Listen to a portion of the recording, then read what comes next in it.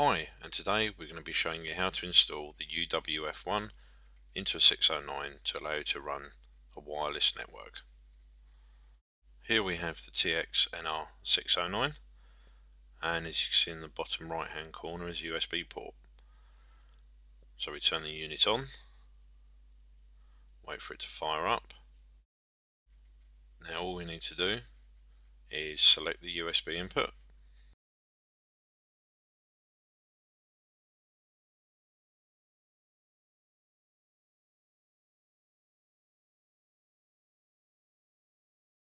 And then take in UFW1, pop it into the USB and allow it to start up.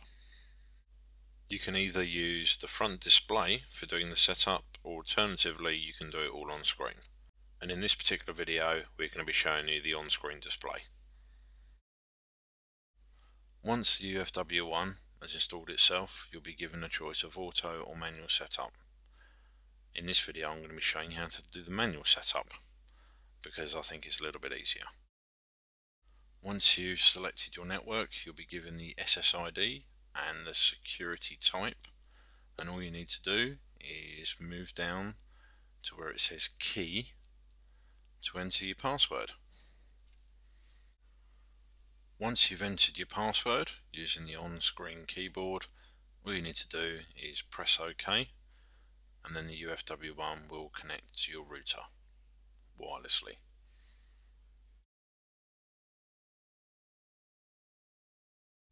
Once you've entered your password and pressed OK, you can now see that the information in the key is on the screen, and all we need to do now is move down to the OK button and press select on the remote control, and then this will actually connect you to your wireless network. Once your UWF-1 is connected to your network, you will be given a status box, as you can see on the screen. The signal strength, the security type and the SSID, and its status. As you can see, it's connected. And now you can run all the network features as if it was hardwired. And here I'm just running through the VTuner folders just to show you it running wirelessly. So I'm just going to select a radio station,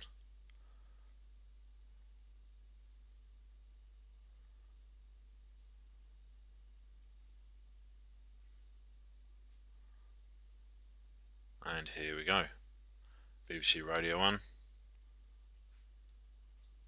playing wirelessly using the UWF-1 and the TX-NR609.